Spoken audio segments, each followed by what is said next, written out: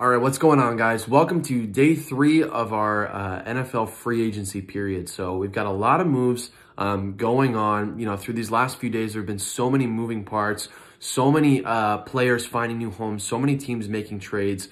I think one team that's really gone under the radar here are the Denver Broncos. So Denver Broncos have been making some solid moves, some smart decisions to put their team in the best position to win as possible. I've got 3 things that I want to go over with them today. Just kind of quick pops, let you know what I think about some of these decisions that they've been making. So number one, they're going to release Joe Flacco. So what I think that says is they're 100% committed to Drew Lock at this point. He stepped in last year. He was a phenomenal quarterback for them. He showed he's got that NFL potential. He can play in the NFL. He's got an arm for the league. He definitely is mobile enough. He makes smart decisions, good reads. I think he's a really, really solid quarterback. So once he was able to kind of rehab, get healthy again, and then sit behind Joe Flacco a little bit, he could learn the system, learn, how to succeed in the NFL as a quarterback. I think that really helped him kind of grow into this role of, all right, it's now time for me to step in and be a franchise quarterback. So I think the Broncos releasing Joe Flacco, it's definitely a, thank you, Joe, for, your time in Denver. Thanks for helping us out, doing what you did. But now we're moving on to the next chapter, and that chapter is going to begin and end with Drew Lock being the franchise quarterback. He's our number one guy. We're committed. So I think that's an A+ move for them, something that needed to happen. And, starting this new chapter of the Broncos football organization with Drew Lock at the helm, it's a smart decision. So next move that they made, I think also kind of goes hand in hand with the Drew Lock decision. Picking up Graham Glasgow, I think, was an underrated move. Graham Glasgow is a very, very solid offensive lineman. Doesn't give up many penalties, doesn't give up many sacks. He's a very consistent offensive lineman, and I think he's just gonna shore up that offensive line. He's going to be able to protect Drew Lock.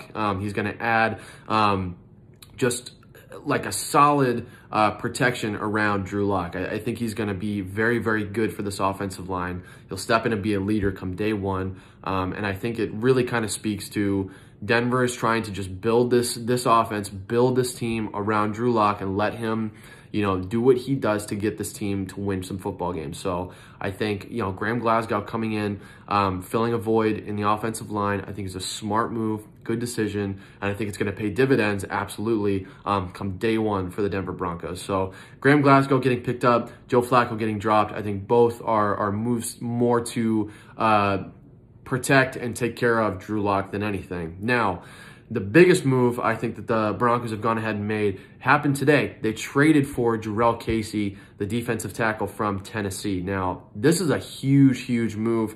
Jurrell is a beast. This guy, I think, is really, really solid. I love Jurrell. He's a big dude. He's strong. He's fast. He can get after the quarterback. He can stop the run like nobody's business. He's just a very good defensive tackle. I mean, he's solid. He's a big dude.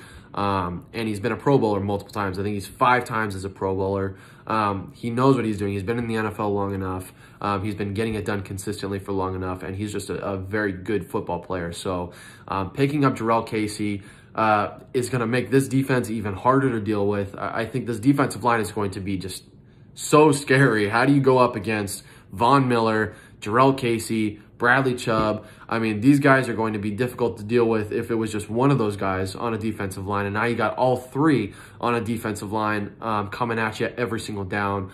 I think that's going to be a tough pill to swallow if you're an offensive line. A+ pickup for Denver. I think they're really trying to get it done at the line of scrimmage on both sides of the ball, and that's absolutely how you win football games in the NFL. So keep your eyes open for the Denver Broncos, guys. If they make any more moves, I'll let you know about them. But I really think that this team has kind of swept in under the radar and made some of the best decisions and the best moves possible to put their team in a winning position for next year. So thanks a lot for watching, guys. Be sure to like, comment, and subscribe. Help grow the channel. Let me know what you think down below. Do you think the Broncos are going to be a scary team to deal with next year? Do you think that they're nothing to worry about? Tell me what you think down below, and we'll talk about it. Thanks a lot for watching, guys, and as always, fins up.